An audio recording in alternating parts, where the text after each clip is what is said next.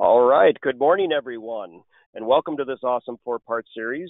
And this is the third part that we're calling Getting Schooled by Siggy, with one of our industry's best-known engineers and teachers and legend, John Siegenthaler. John is a 35-year veteran of water-based engineering, and he has a passion for it. And what's really nice is he's sharing it with us today with this webinar series.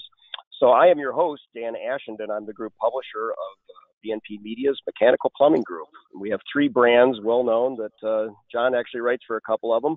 The first one is Plumbing and Mechanical. That is the #1 brand for contractors focused. And then PM Engineer, which is the leading voice for plumbing and mechanical engineers.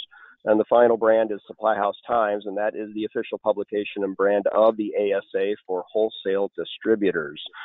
So we're proud to partner with Caleffi and Siggy to bring you this webinar series. And again, it's brought to you by the webinar is brought to you by Caleffi North America with its outstanding hydronic solutions. And Caleffi's partnered with us, be it at BNP Media, to offer you this complimentary four-part mini-series presented by Siggy. So again, today's webinar and the theme is how to design, construct, and commission a hydronic heating and cooling system that leverages today's low energy using technology while keeping things as simple as possible, because we know that comfort and high efficiency equal a happy customer. So the getting school plan here, we've done 2 of them, and today's third part is on heat emitters and air handlers. It's all in the details. And then next Tuesday will be the final one, which is a final exam, but there's no real big test that you need to worry about passing, but that'll be with controls and performance and the lessons learned throughout the whole series here. You will receive a certificate of attendance emailed to you for your continuing education credits if you so desire. So we've got everything lined up for you here today, and without further delay, I want to bring on Siggy, but first we have a special guest who's going to kick it off for us, and that's Bob Hot Rod Rohr, and Bob's going to talk about just some specifics and help with the Q&A with Siggy, and away we go. Bob, are you there?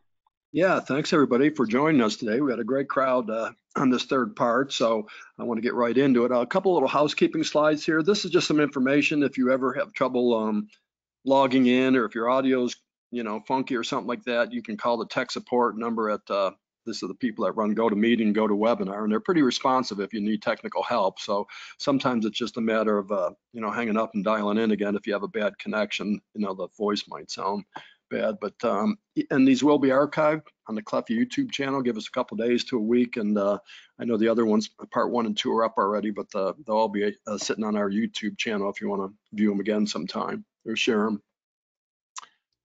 Yeah, I think we're going to jump right into it here as far as what we've got going on. It's a great presenter, great presentation. I looked at it a little bit last week, so I think you're going to enjoy this. Hydronics. Well, thanks, Bob.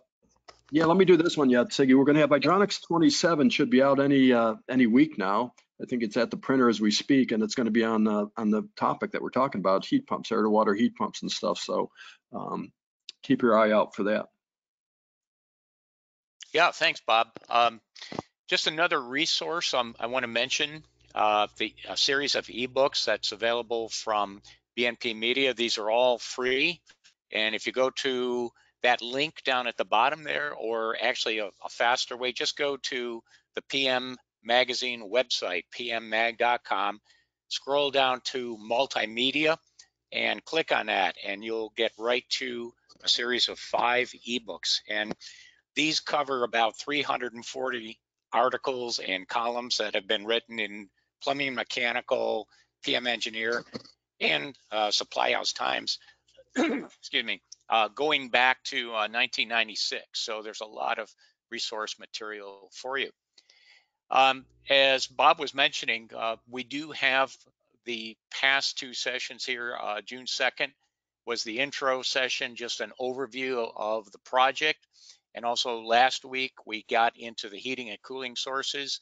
If you go to the Caleffi YouTube channel, you'll see right over here a playlist that has the first 2, and we'll have this session and the last session. So these are all being archived. So today, as Dan was mentioning, we're going to be talking about the heat emitters and the air handlers used in this system. Just a quick recap, this is a 3,300 square foot low energy house in upstate New York. And it does have 2 heat pumps in it. It has a geothermal water to water heat pump. And also it's serving as a test site for an air to water heat pump. And both of those heat pumps supply the heating and cooling to a series of heat emitters. So last week we talked about the sources. Today we're going to talk about the heat emitters. So as I've been mentioning, as we've gone through these, low water temperature is critical to good performance on any heat pump system. So we're going to look at a variety of different heat emitters that were used in this project. And these were used to basically adapt a low water temperature to the, I'll say the client requirements. Where could we use floor heating, where we could not use floor heating based on floor coverings and so forth. And one of the things I want to stress, it shows you the versatility of hydronics, that there are some very specific client requirements and how you can manipulate these different heat emitters and ultimately bring them together into a common distribution system that is going to operate at low water temperatures to get good performance on that heat pump. So in this project, there are 2 different types of radiant floor panels that were used, and we'll also see how panel radiators, excuse me, how panel radiators were integrated into the design. And also one of the unique attributes of a heat pump is that it can produce chilled water. So we incorporated that using a single air handler for cooling. So let's start with the basement and work our way up. The basement has a 4-inch concrete slab, and you'll see the basic tubing layout drawing over here on the upper right. I'm a firm believer in making tubing layout drawings before we put down tubing in any kind of a project. It simply lets you do the thinking on, in this case, a CAD system before you get out there and start saying, well, you know, I've got a 1,000-foot coil of pipe. How should I break this up into circuits? Where are there going to be holes in the floor and so forth? Get all that out of the way. Do the drawing up front, and then the actual physical installation goes much faster and much less prone to error. So in the basement, there are 5 circuits. And you'll see in this upper right here, you might wonder, why did we do the circuits this way? Well, my son-in-law, who's, I'll say the client in this case, he's talking about the possibility of partitioning off this walkout basement in the future. So we laid out these circuits so that if these partitions are constructed in the future, they could go down and we could still do room by room balancing of the circuit, or even if we wanted to put separate thermostats in, we could do room by room zoning. So again, we accommodated that future possibility by using this type of a layout. Now you'll see also there's different colors used on each circuit. It just makes it easier to see where each circuit goes. You also see these black short line segments here. These represent control joints. This is where there's going to be saw cuts in the floor. So we use a short length of a polyethylene sleeving wherever that control joint is going to be. And that's simply that when the slab eventually will crack at the control joint, that takes the stress off the tubing. It doesn't let the tubing become, if you will, the hinge between those 2 slabs.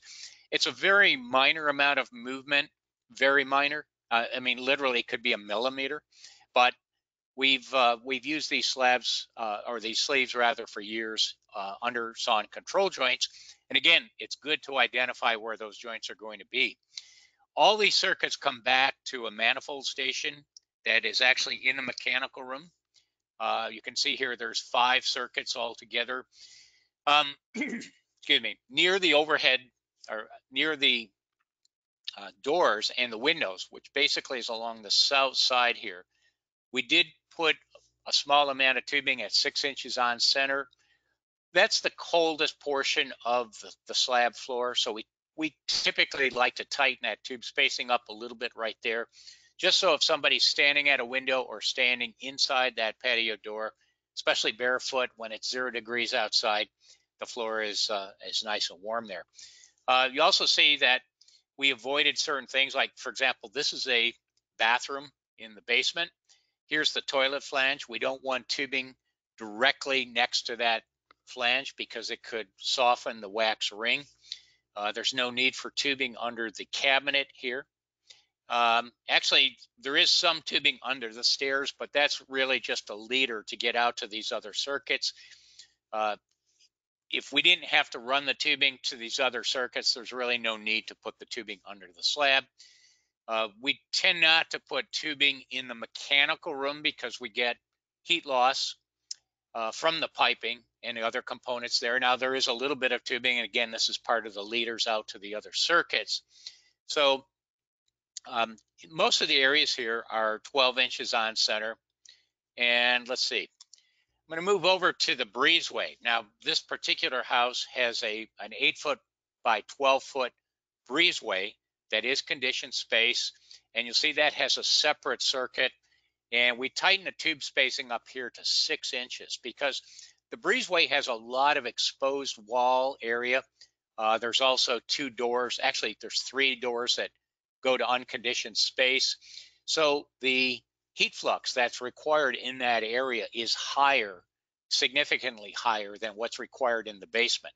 So we tighten the tube spacing up. You'll see some photos in some later slides here. 6 inches on center for that. And we made a provision to get that circuit through the wall into the basement, and ultimately that goes back to the same manifold that serves the upstairs circuits. And then finally, this is a 3-stall garage, and we set up tubing circuits in there. Those circuits go to that's a separate zone. Those circuits go back to a manifold which connects to a brazed plate heat exchanger. And we run that zone on a 30% solution of inhibited propylene glycol. We like to do that in our cold upstate New York locations, simply because that allows the owner to shut it off completely if they don't want heat out there. If they're trying to conserve energy, they can completely shut off that zone, not worry about anything freezing. And even if somebody said, I want to keep that zone going, in a prolonged power outage with just water in that circuit and potentially very cold temperatures outside, where that freezing is going to occur is right here, right next to these overhead doors. So again, we'd like to prevent the possibility of problems by separating that garage circuit out with glycol. So that's the overall layout. This is all slab on grade type radiant. Now, just some photos. One of the first things that's done in the basement is to locate that manifold station. Now, again, it was shown on the plan, and we made accurate measurements. And if you take a look at that photo, you see a couple pieces of 1/2-inch rebar that were driven right down through the foam insulation. And those rebars support a piece of plywood, which is temporary. There's just some conduit straps that hold that there. And in this case, the manifold was close to a wall, so we also put a couple tap cons in the wall. So we've got good stability on that manifold station, and that becomes our anchor. That's where we're going to run our tubing circuits. And you can also see paint right here on the foam. Harvey Euchre, who did the work on this, firm believer in taking some spray paint, laying out, not necessarily spray painting the entire circuit, but spray painting basically where those leaders are going to go away from that manifold station, and maybe where some of the turns are out there. And again, that just saves time in the field. You might say, well, it takes time to put that paint down, but with a plan, you can actually put that paint down pretty quick. And then once you start pulling tubing off the uncoiler, it can go down quite quickly. So here's Harvey. Harvey was really getting fried. This was about a year ago in June. And so we've got this little cocoon here that's completely insulated with the June sun shining in it. So it got pretty warm in there. But here he is, he's making a connection. This is 1/2-inch PEX, aluminum PEX tubing. You can see he's got some flexible polyethylene sleeving over the tubing where it makes its radius from the floor up to the underside of the manifold station. The entire basement, with the exception of load-bearing footing locations, has 2 inches of extruded polystyrene underside insulation. And here he is tying it down. This is with wire ties, roughly about every 2.5 feet on straight runs. And then we typically put down 3 of those wire ties on each of the return bends. The PEX aluminum PEX tubing, one nice thing about it, it bends and it retains the shape that you bend it to. So that goes down nice. Here's the overall layout.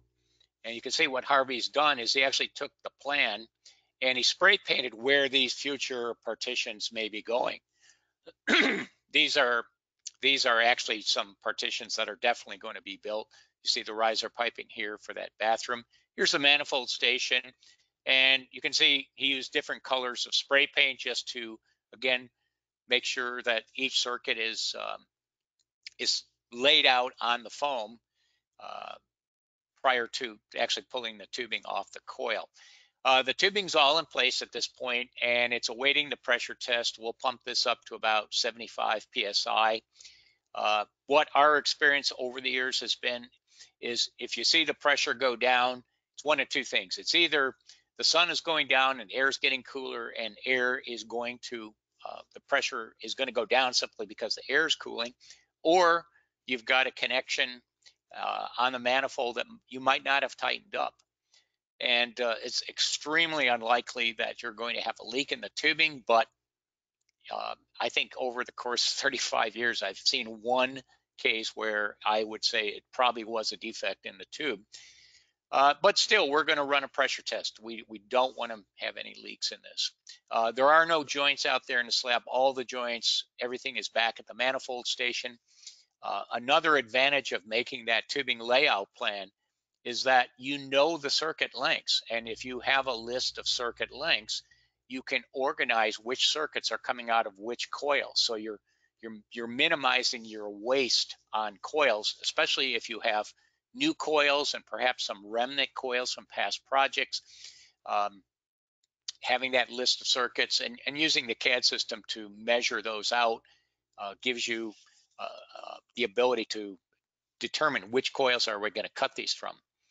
So there's the concrete. We were able to back the truck right up within about 4 feet of the foundation. We made sure everything was good and compacted, the backfill, so that truck isn't going to sink in and tip over into the foundation. And you can see what he's done here. He's taken a piece of, looks like sewer pipe and just made an extension chute. So they were able to move that truck around and use that extended chute to put all that concrete down. So there was 19 yards of concrete going into that slab. Now, the schematic of what's going on in the basement is very simple.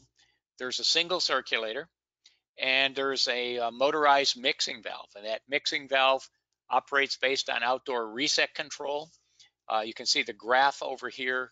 Even at -10 outside, which was the design load temperature, we only need 90-degree water. We probably could have spread that tubing out a little bit farther because the heat flux requirement is pretty low. But again, tubing is relatively inexpensive. Anything we can do to keep water temperatures down with the heat pump is beneficial. So that basement does operate as a separate zone. Here's the supply from the buffer tank. And then on the return side, we've got a purge valve and we've got a check valve to make sure that we don't get any flow through the spool of the mixing valve and then back up through here when another zone is operating. So pretty simple layout there. You want to do a couple questions, Siggy? Got a minute? Yeah, let's go ahead. It's regular PEX or is it a PEX-L PEX? It's a PEX-L PEX. Oh, it is. Okay. I think I typed somebody the wrong answer then. So it is PEX-L PEX. And then the insulation, R10, is there a code requirement on the underslab insulation in your area or an energy code that you know of? No, not to my knowledge, although if it's a heated basement, I should check New York State Energy Code. They may have a requirement, but I'm sure it's not R10. It's probably R5 if there is a requirement. I've always looked at this, and especially as we look forward with rising energy prices, you only get one shot to do this underside insulation properly. And there was a time, again, probably 25 plus years ago, when we used 1 inch under a basement slab. But for the difference in price and considering it's there for the life of the building, our standard now has been 2 inches under any slab. And I'm sure we would find people that would make the argument that even that's not enough. You know, if you're going for a passive type building, ultra low energy consumption, you might find somebody looking for 3 or 4 inches of foam under the slab.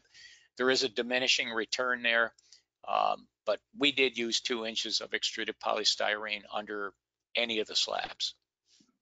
Okay.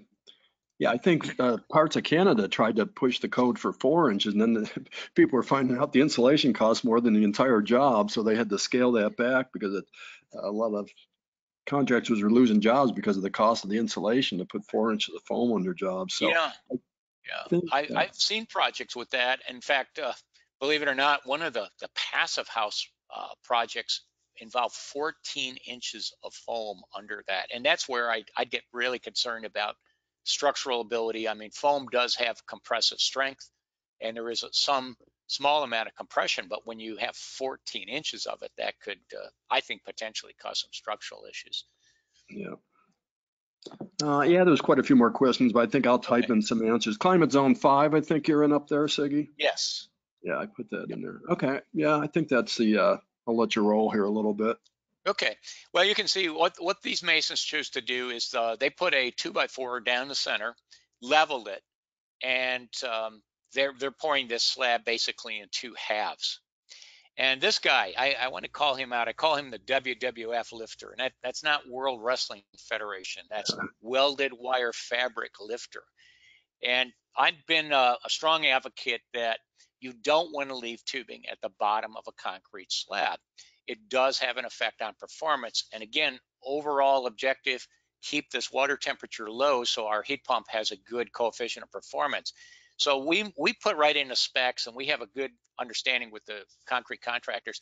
We're going to have one person, and their sole responsibility is to go around, and you can see what he's doing there. He's got a hook, and he's hooking the welded wire fabric and just jostling it a bit, getting some concrete underneath it to make sure that that is lifted. And I've got another slide that'll get into a little bit more detail, but just show you some other photos here. This is where they've got it screeded on the first half, then they pull up the board, they're pouring the second half, and again, we were fortunate we could back the truck right up. And here's the whole job with the center screed removed. It's been screeded, but it hasn't been troweled yet. You can see this blue tank up here with piping and wiring coming down. We set up the well pump temporarily so we'd have water so we could spray down this slab. As soon as that power trowel is off that slab, especially with the June sun beating down on it, we'd like to keep that slab wet and allow that concrete to properly cure. With extreme sun and drying conditions, the surface of the concrete can actually dry, or the water can evaporate before that curing, that chemical reaction of the Portland cement has properly occurred. And you can get a dusty, or you can get a surface that has a lot of little microfractures in it. So keep the water on there. And here's the mason doing the power troweling. Great guy, did a nice job of, especially around the risers there for the plumbing. They got back in there and hand magged that all down. The entire basement, you can see in these photos, the wall insulation actually goes right down to the footing. That's 2 inches of extruded polystyrene. And then the floor insulation butts up to that. So this entire slab is sitting in and surrounded by foam insulation. Now, back to the lifting of the welded wire, okay? Again, what we want is to operate the system with the lowest possible water temperature for good performance. So here's a photo down in the lower left that shows the tubing. This is actually from a different project, but it shows a concept. The tubing and the welded wire have been lifted to the point where there's some concrete underneath. And I'm sure we're not going to get this exactly at the midpoint of the slab all the way through, but I want to show you that we actually did some modeling of the performance of a 4-inch bare slab. And we used a finite element analysis technique, a computer simulation. And all we did is we moved the tubing. Here's a graphic. We moved the tubing from roughly 1 inch below the surface of the slab to the midpoint of the slab, and then all the way down to the bottom of the slab. We didn't change anything else. Same insulation, same water temperature, same flow rate. We simply wanted to see what is the effect of heat output if the tubing is deeper in the concrete. And this is the result of that simulation. And what we're looking at here is the depth of the center of the tube below the surface of the slab versus the upward heat output.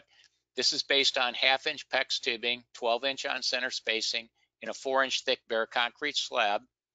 And this particular graph is based on 100-degree average water temperature in the circuit. And you can see there's definitely a drop off. There's actually the optimal of these three conditions that we looked at would be with the tubing up near the surface of the slab. That presents logistic problems, trying to get the tube and maintain it at that depth. And obviously, if you're going to do saw cuts in the slab, that's going to cut through that tubing. So from a practical standpoint, we shoot for approximately the center of the slab. But even if we compare the center to the bottom of the slab, you can see there's a pretty significant drop off here in performance. So what does it mean in terms of water temperature? Well, we modeled that for 2 rates of heat output, heat flux, 15 BTUs per square foot per hour and 30. 30 would be characteristic of perhaps a garage or an older structure. 15 would be more characteristic of a modern house. In this basement with all the insulation that's in this, the heat flux is probably less than 10 BTUs per hour per square foot. But even at 15, here's the average water temperature required for 15 BTUs per hour per square foot with the tubing at the midpoint of the slab. Here's what it increases to with the tubing at the bottom of the slab. So there's a 7-degree increase in water temperature to get the same rate of heat output. And that becomes about a 14-degree difference at the higher heat flux.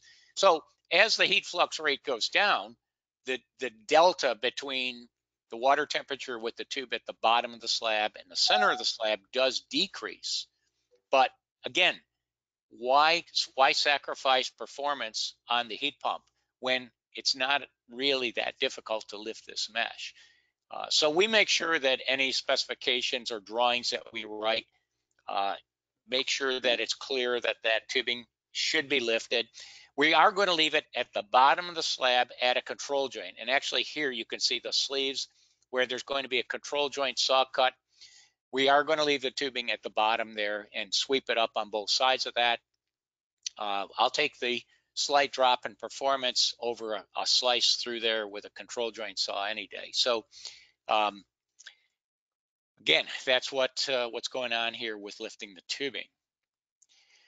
Now, we also wanted to make sure we had a provision to get utilities between the basement, which you see in the background here, and the breezeway. So we installed 3 conduits. And you might be saying, well, how come you put the 45-degree offsets in there? Well, that's so that where these conduits enter the basement was not in a living space, all right? And interesting thing happened. Went over to the project one morning, and I found these sleeves through the wall were lined up directly across here. So they were going to take a straight shot through. For one thing, it's kind of difficult to get that in there when you think about it, trying to get that fitting in there, that coupling. This 2-inch Schedule 40 tubing doesn't bend that easily. So that's one logistical problem. But the other logistical problem would be that all our utilities coming from the breezeway back into the basement would all enter into finished space. They'd enter high on the wall, but we'd have to box it in. And again, I look at that. If you can pre-plan it so you don't have to do these, these Band-Aid patch-ups later on, do it. This is all set in sand, all tamped down, watered down. Here's how we brought that one circuit into the breezeway. Actually, the basement wall is back here. So there's a 45-degree elbow and then a piece of just some Schedule 40 PVC. We just cut it off at a 45-degree angle so we could transition the PEX aluminum PEX out into the slab. You can see we cut a taper on the top of the foam here, so when the slab is poured, the top of the slab actually goes just about back to where the 2x6 bottom plate of the wall is. Here's a shot. This shows where the you can see these arrows point to where the 3 conduits come up into the garage. Here's a 3-circuit Caleffi manifold. It's actually right now under an air pressure test. Here's a Schrader valve to put the air pressure in and a gauge to read it. And there's what it looks like with the tubing 6 inches on center in the breezeway, ready to go. That plank across there is just foot traffic. We try to keep the foot traffic off the tubing until that slab is poured. Again, you can see the tapered insulation here. That insulation does get dinged up a bit between stripping the forms and just normal traffic. So, you know, it's dinged up a little bit. If we had any areas that were really torn up, we made sure we patched them up. Okay. So again, we're out in the garage now. Here's that same manifold. Here's the 3 conduits. The original plan was to go to 3 12-inch by 12-inch drainage basins centered on each stall. The masonry contractor suggested we go to a linear drain, and it does make their life a little easier as far as getting the proper taper on the slab. So, yep, we did that. We went back to a 24-foot long linear drain. It slopes to the center point, and we made sure our tubing layout drawing accommodated that. Obviously, we don't want to try to get tubing through that drain, so we accommodated that. You can see the control joint sleeves here. That green spray paint was put down by, actually Harvey did the tubing layout here. He spray painted right where those control joints are going to be so that he knew where to put the sleeves in. And the garage schematic, again, it's pretty simple. There's 3 circuits, circulator. This is a, let's see, this is a 5 by 12 by 30 plate stainless steel heat exchanger. And there's another circulator when this zone is operating that brings heated water from the buffer tank over to the primary side of the heat exchanger. And then the glycol, basically everything you see here with the pink background, has a 30% solution of propylene glycol in it. And again, that's all operated as a separate zone. Okay. Now, back into the main house. This is the main floor level. And Heidi and Andy, the clients here, they had different floor coverings picked out. They wanted to go with tile in the bathrooms. They decided on an engineered wood floor for the living room and the dining room area, kitchen area. And then the 3 bedrooms were all going to have a carpet and pad. So we had some areas that we could accommodate with floor heating, especially the tile areas. And we took a really close look at that engineered wood floor to make sure that we had enough, that I should say, we took a look at it, making sure we didn't have too much R value. We're going to use an underside tube and plate system here with 8-inch on-center tube spacing. And this shows a pretty good representation of what we have. Now, our floor framing was 24 inches on center with I-joist. This shows it 16 on center, but the concept is still the same. The aluminum plates and the PEX aluminum PEX tubing are stapled up to the bottom of the subfloor. And where we had tile, we have a 3/4 inch oriented strand board subfloor that got a Schluter, what's called a Ditra XL anti-fracture membrane over it. And we made sure that that anti-fracture membrane had a rating for 24-inch on-center framing. Schluter and other companies make different types of membranes. These membranes, if you're not familiar with them, these are designed to prevent cracks, shrinkage cracks that might occur due to, for example, shrinkage of the subflooring over time. It's designed to prevent those cracks from going up and cracking the tile and the grout lines up above it. So the areas that did have ceramic tile all had the anti-fracture membrane. We made a tubing layout drawing. You can see these circuits are laid out. And if you look carefully here, you'll see these little fine black lines. What I like to do with an underfloor tube and plate system, I like to show where all the floor framing is. So we can lay the tubing out and know where our return bends are going to be, what our lengths are going to be, and so forth. Another detail that you see here, there's a note, it says no plates under island. There's actually a kitchen island here. And just like kitchen cabinets, refrigerators, so forth, there's no need to put tubing under this kind of a floor area where you're going to have a substantial blockage of heat flow up above, especially if food is ever stored in those lower cabinets or in that island. So you'll see how we handle that. We basically ran the tubing under there, but we didn't put any plates on. And without the plates, there's very, very little heat output from that tubing. Over here, this is where the master bathroom circuit is. And this tubing layout is kind of difficult. You'll see they're very short runs, a lot of turns. It was tedious, but it was necessary. So Harvey did a great job. He put the tubing in patiently, made those bends, and put the plates up. Again, we left the tubing out underneath these cabinets other than the return bends. Underneath the shower, there was just too much going on under that shower from a plumbing standpoint to put the tubing there. Here you see a leader that goes up to the other bathroom. Again, we had a base cabinet, the toilet, and the shower.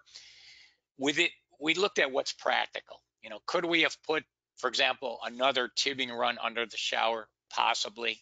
Would it have made much of a difference? Seriously, probably imperceptible difference. Okay, so those areas that you see with the green box around them, those were the underside tube and plate areas. But we also had some areas that we couldn't handle with tube and plate because of the floor coverings. I should make note down here, we do have a towel warmer, and we decided to put the towel warmer right in series with that floor heating circuit. That circuit is quite short. It's 127 feet. So the head loss is pretty low. Head loss of a towel warmer like that, I'll show you a photo of the towel warmer. It's very little. There's several half-inch nominal tubes that the flow breaks up through, so that the head loss is very little. So basically we said, let's tie the towel warmer and the floor heating into a common circuit, and we'll control that as a zone. And I'll show you how we did that zoning. And you also see up here, these are the 5 panel radiators that we used. The 3 that are in the bedroom were chosen because, again, the bedrooms have carpet and padding. Those 3 are going to have thermostatic operators on them. So each of these bedrooms can operate as a separate zone. The 2 that are out in the living room, they're actually going to be tied in with the floor circuit, because this whole area, the living room, dining room, and the kitchen area, all are one big open area. So those operate as a single zone, and they actually operate off of an electrical thermostat. Okay. Now, I want to show you how we did the zoning too. Again, those 2 panel rads and the underfloor tube and plate in the dining room and the kitchen, they operate as a single zone, controlled by a zone valve, controlled by a thermostat. We have a zone in that bedroom, a zone here, a zone, a separate zone of floor heating in the, I'll just say the second bathroom. We have a panel radiator with a TRV on it that operates as a zone in the master bedroom. And then finally, we have this combination of a towel warmer and a floor heating that operate as zone number 6. Excuse me. So you can see there's a lot of zones here, and we used a combination of thermostats and TRVs, and actually 2 different types of TRVs. Some of the panel rads, the panel rads that are in the bedrooms have an integral TRV, but the floor heating circuits, we decided to use a thermostatic valve, and we used one where the operator for the valve, where you set it, is actually up on the wall. There's a capillary tube that leads down to the valve body and the actuator, which are under the floor, but accessible. very important. We don't want to bury a valve that potentially could use some service down the road. We don't want to bury that and forget where it is. We made sure we had an excess panel for that. Now, I mentioned earlier that we did not install plates under the kitchen island, and here you can see. Here are the plates. These are 5-inch wide plates. The tubing is 8 inches on center. Plenty of staples to hold those plates up tight against the subfloor. Nice straight runs with the PEX aluminum PEX. We also set up the plumbing so that wherever possible, the plumbing is below the insulation. There's going to be 6-inch fiberglass bats that'll be pressed up against the underside of that tube and plate system to make sure we steer the heat to the upward side of the floor. But by keeping the plumbing, especially any traps, drainage piping, down below, we're not going to, for example, evaporate water from a trap that might not be used for a few weeks, okay? We're not going to cause the cold water pipe to deliver warm water to, let's say, a kitchen sink if the floor heating system happens to be operating. So these are small little details, but ultimately they're important in planning the system out. So how do you put all these floor circuits and these panel radiators and these different types of TRVs together? Well, here's the distribution system. It all starts from the header on the buffer tank. We have a variable speed delta P circulator. This is a Taco 0018, which actually is a pretty cool little circulator. You can set it up with, it has a Bluetooth connection. You can go right to your phone and you can see exactly what that pump is doing in terms of flow rate, head, wattage at any point. So this comes up and it splits. We have 2 manifold stations here. This manifold station was set up for the, I'll call it the great room area, the dining room, the kitchen, the living room. Here are the 2 panel radiators, the 2 panel radiators that are in the living room. And then there's the 3 floor circuits that are in the kitchen and the dining room. And you can see they just simply come back as individual circuits, 1/2-inch PEX aluminum PEX. And there's a thermostat that operates a zone valve. This circulator operates continuously whenever the system is put into its heating mode. There's a switch, simply turn that switch to heat, typically in the fall, and it's going to stay in that heating position right through the winter. So this circulator always has power to it when the system is heating mode, but the circulator has the intelligence to know if that zone valve is closed, it's going to sit there in basically what I call sleeper mode. It's going to sit there at about 5 watts and simply wait until it sees a slight drop in differential pressure, which would indicate that, you know, there's, that the zone valve in that case would be open, and then it'll speed up. Over on the right, there's another manifold station, and we purposely left some spare connections on that. If down the road somebody wants to add a panel radiator, or perhaps add a towel warmer, the connections are already available on the manifold. We don't have to get into changing a manifold or trying to extend the manifold. We simply put caps to seal off those circuits, until they might be needed. So here we have home run circuits. Again, it's all 1/2-inch PEX aluminum PEX that goes up to the 3 panel radiators that are in the 3 bedrooms. Each of these has a thermostatic radiator valve on it. Here's a circuit that combines the towel warmer, and you can see that here's the towel warmer, okay? Combines it with the floor heating circuit in the master bathroom, and there's the knob that controls it. So you're basically looking at a very simple knob. It has numbers from 1 to 5. It doesn't have exact temperatures. And typically set it at 3, that's a normal comfort range, but if you want it warmer, you can turn it up. If you want it cooler, you can turn it down. And there's a capillary tube that goes down through the partition. It's a 2-meter long capillary tube. It goes down to the valve body down below in the basement. Here's a close-up of the piping where it comes up through the floor. And you can see there's an isolation valve here. These are called H valves. There's a ball valve on each side, and then there is simply an adapter to take the 1/2-inch PEX aluminum PEX to this valve.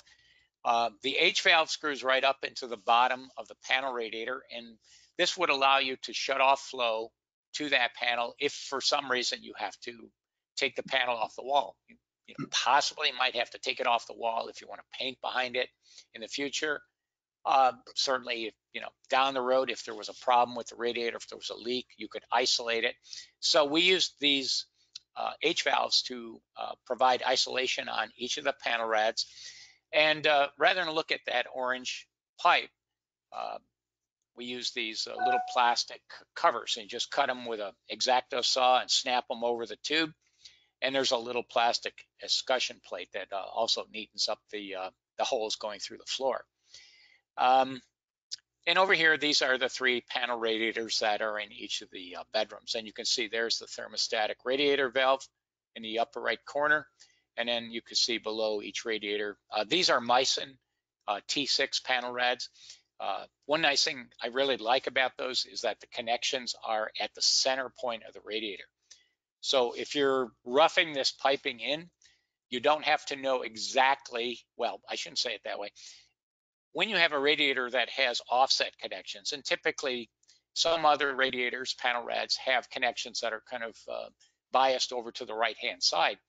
Well, you have to know where to drill those holes through the floor. So you have to have the spec sheet and know exactly where those are relative to, let's say, the center line of the window.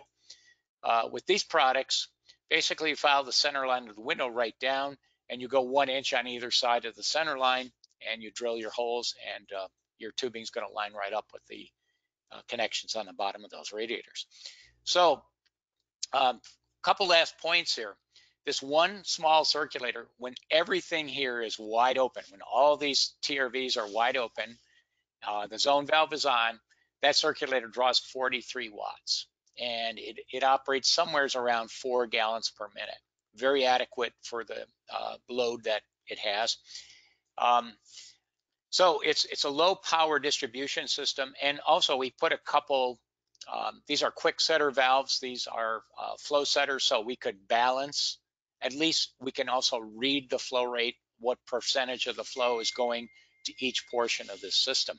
So again, when you look at the overall schematic, it looks complex. Look at, there's floor heating, there's towel warmers, there's different types of valves involved here. But fundamentally, these circuits are all in parallel, and we simply adapted how we did the zoning based on what we had for heat emitters, whether it's floor heating or whether it's panel rads. Okay, just some photos here. Here's the manifold that services the living room, dining room, and kitchen. Here's the zone valve.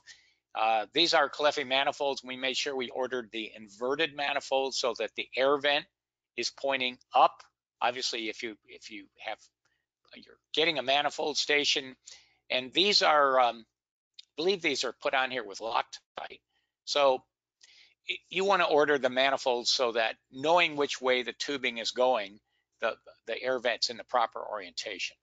You can see the quick setter over here.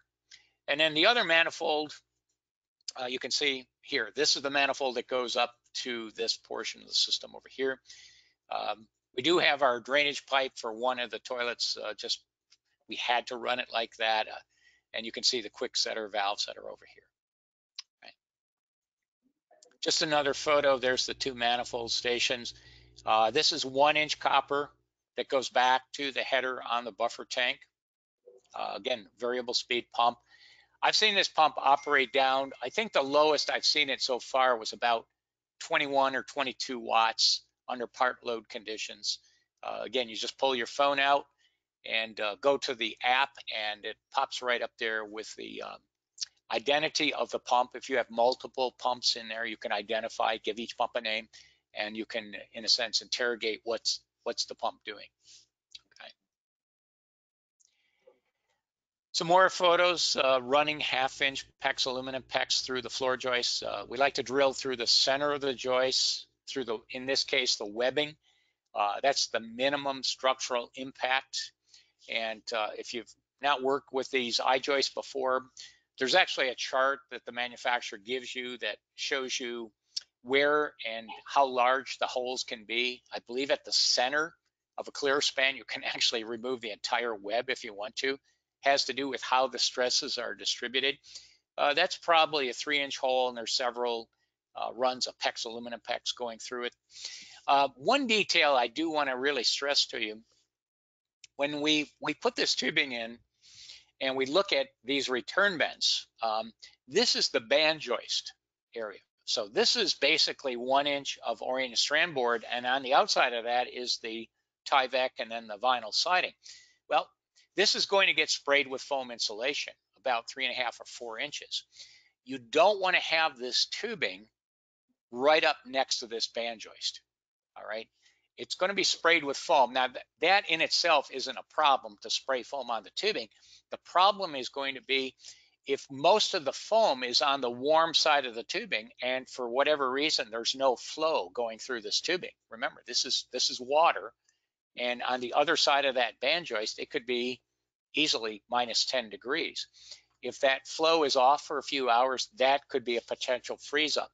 So what we did is we actually, just by hand, we bent these return bends down so that we could get at least 4 inches of space between this tubing and the inside surface of this band joist to make sure that that foam insulation is between the water and where that cold temperature could occur.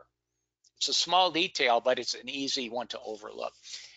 This shows where the capillary tube comes down through a partition, and you'll see a piece of string here. This is basically used just to guide the capillary tube down through there.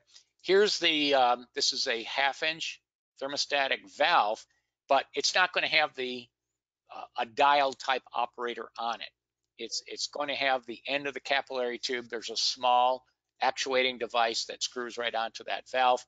This one was accessible from the underside of the basement.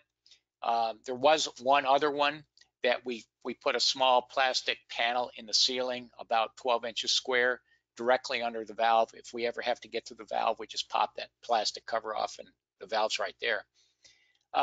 Again, here's another shot that shows the wall-mounted knob that is used to adjust that, and another shot of the dual isolation valve here. Okay, and here's a typical, again, 8 inches on center, 5-inch wide plates, 6-inch fiberglass insulation up against the underside of the plates, and the domestic piping down below that. Now, on the first episode, I showed you this little area. I call it the kitty jail. This is basically the result of wanting to have a window and a dormer on the north side. So when you frame an area like that, typically these are all attic trusses up on the 2nd floor level. We have a double truss on each side that runs all the way across. So on the north side, there's a railing, there's a window, and there's this little door here that you actually can crawl through if you're careful. So there's a little play area. Well, that means there's going to be another area similar to this on the other side of the attic truss. And this is what it looks like. You can see here's the dual trusses on each side. It's just a sloping upper cord. So that's where we put the chill water air handler. This is a nominal 3-ton air handler. It's got an ECM blower. You can select different blower speeds on it. And it's actually configurable. You can change the coil orientation in this portion of the air handler. It's got an A coil in it, an A-shaped coil. You can change that for either horizontal or vertical mounting of that. So obviously here we're horizontal. We set it up on a secondary drainage pan because it is over occupied space. There's a drywall ceiling ultimately underneath that. If the primary drain pan in the air handler ever failed, the secondary pan would catch the condensate. There's actually a float switch there too. So if we get a plug in the trap, that float switch will disable the blower. So we've got this space. Now, the space above the OSB is all insulated. That's got 4 inches of foam and 5.5 inches of mineral wool. So that's an R51 ceiling, 1/2 inch OSB. Same thing down here. Okay.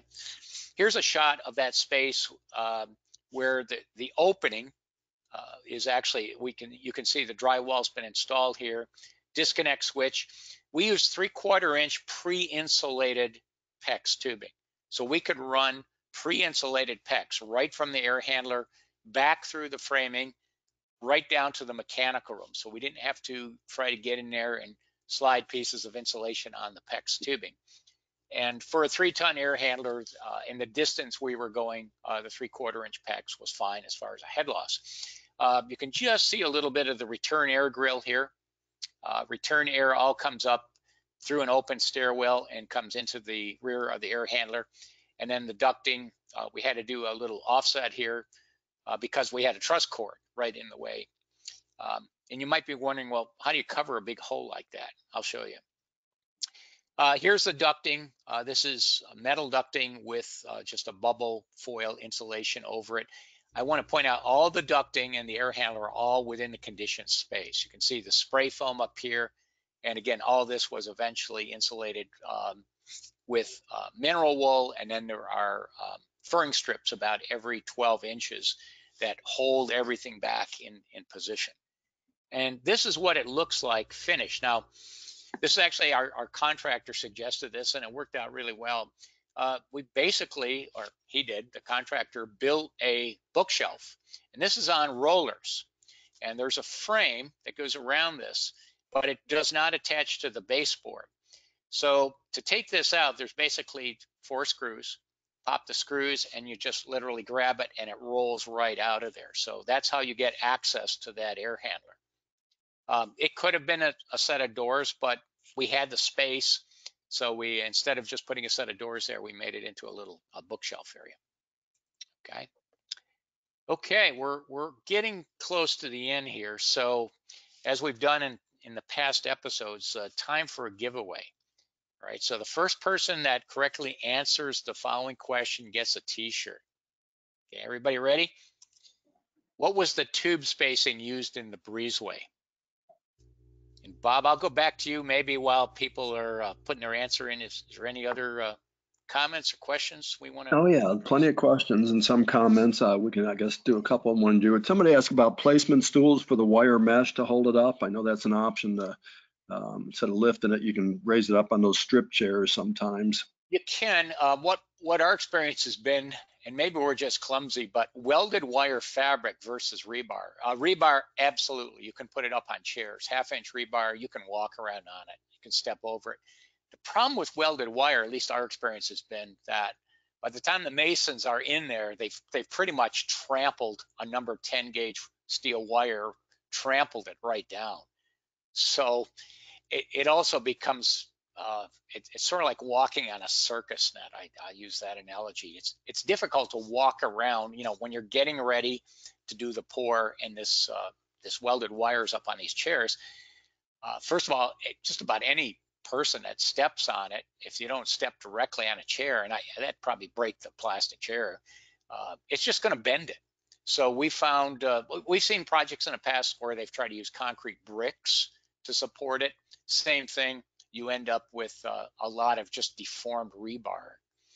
So our preference has been leave the welded wire flat, tie it all together good, and then lift it during the pour. Yeah. Yeah, I've had the same experience. It just sags me. Unless you put those strip chairs every 2 feet, it just sags between them, and then it's a big tripper for the concrete finishers. They don't. I've seen one concrete finisher just get in there and start stomping all the chairs down because they're so upset about tripping over them as he tried to walk through there, and he just stomped them all into the foam. And I said, well, that was a waste of time and money. So yeah, a lot depends on your concrete guys too, what they're willing to, what kind of mood they're in the day they show up. Let me see another one. How do you control the temperature of the piping in the garage? There's no mixing valve to adjust the temperature. Maybe we missed a detail there. I didn't see it. Yeah, that's actually a good question. There is no mixing valve on there. Basically, we're pumping directly through that heat exchanger. We did take a look at the heat transfer rate based on the water temperature. And remember, our maximum water temperature coming into the primary side of that heat exchanger was 110 degrees. So if we were feeding that heat exchanger from a boiler and coming in at 150, 180, we would definitely need a mixing device there. But because our primary side water temperature was relatively low, and of course you do lose some temperature differential across the heat exchanger, there was really no need to put a mixing valve in there. But it's a good observation, though. Good question. Yeah. I'll do one more and then we'll do the giveaway. Travis asked why the tubing runs on the main floor overlap. I think you talked about a little bit the because of the spacing, the 3 tubes per bay, or maybe you Yep. can answer that. Yeah, in the drawing they overlap, and that has to do with just how we lay it out in terms of pulling. Remember, this is kind of a tedious installation method. It works well, but it's tedious. You basically have to pull the tubing off the uncoiler and run it through a series of holes in the framing and kind of work your way back towards the uncoiler. And it does. There are some areas where on the drawing it looks like it's overlapping. In actuality, the tubes do overlap, but they have to in order to get the radius on the tubing. You know, it might be possible with a lot of difficulty to put it in there 8 inches on center, but it's going to take a lot more finesse to do that. Yeah. So we try to create these larger radius bends, and it does create a little bit of overlap. Yeah, and with the PEX out PEX, you got to be careful when you're pulling through joists like that. You can kink it, and then you end up with splices in it because it doesn't go back to the shape once you kink it in half. Yeah, you definitely want a couple people to do this. You just Bob, you've been there, and as I have as well, just pulling all that tubing through those joist cavities. It's basically like putting a lace in your shoe. You just got to work it through and be patient. Yeah. Let's see what else we had here. Some of these I'll let you can answer them offline too. For zone 1, this I thought was a good one. Do you feel the heat faster in the living room with the panel rads versus the in-floor area? You know, honestly, that again is a very good observation. In theory, the floor is going to lag behind the panel rads. Honestly, in practice, you know, the water temperatures we're working with and a narrow differential on the thermostat, you literally do not feel any difference. You walk in and you're just comfortable. So we have not actually monitored that response time, but from a practical standpoint, no, you don't feel a situation where you've got, you know, radiant heat, convective heat coming off the panel rads and the floor is quote unquote cold. It just there's just enough of a, I guess I'd call it a fudge factor there, just an inherent property that it's not a problem. I think you're in a zone too, Siggy, where the heat kind of comes on and stays on. It's not like here in Missouri where it can be 60 one day in the winter and 0 the next day. We have a wide swing, and that's really tough on high mass slabs or even thin mass slabs. But I would say in your area with that low supply temperature, it probably goes on and doesn't turn off until May. It does. And in fact, if the system was set up with outdoor reset control on the buffer tank, right now our system, we're going to cover this more next week, but our system is basically a set point. So we're turning the heat pumps on if the buffer tank drops to 100. We're turning them off at 110. So in theory, under part load conditions, the water is actually warmer than it has to be, but it's not grossly warmer. So, you know, the differential on the thermostat's about 1 degree. You just don't, honestly, you just don't feel when the heat's on versus when the heat is off. And if it was outdoor reset control, in theory, and you had the control properly adjusted, you'd have continuous circulation. So the floor and the panel rads are basically going to be in this quasi steady state condition pretty much all the time. So the question I had, I thought was a good one. Where does the garage drain empty into? That doesn't go into a septic, does it? Just daylight? No. Nope. The garage drain actually goes out and it empties into the same drainage system that the gutters do. And ultimately it goes out to daylight with the slope of the property. So yeah, we didn't want the garage drains tied in with the footing drains. You know, if somebody washes a car in the garage or just has a large volume of water going down there, we didn't want that water to potentially go down. And, you know, in theory, it wouldn't come up into the basement or anything, but we had a completely separate glued solid pipe for the garage drains and the gutter drains to go into. Delta T that you designed the system on, I think we'll wrap up with that one and then we'll do the giveaway here. Delta T, I'm not sure. I mean, Delta T between inside and outside was. I think you're operating Delta T that you designed around for the, I guess you've got different zones. Maybe they're different. Well, I can tell you with the flow rate that we've got, we're probably seeing a delta T, and I have not measured it specifically, but we're probably seeing a delta T somewhere around 10 or 12 degrees. It's, if anything, we probably could slow the flow down a little bit. And again, we can play around with that. Right now, we've got the 0018 that is running the main floor. It's on a proportional differential pressure mode, I think on the higher setting, but we could reduce that down and get a lower flow, save probably another 5 watts, and have a little wider delta T.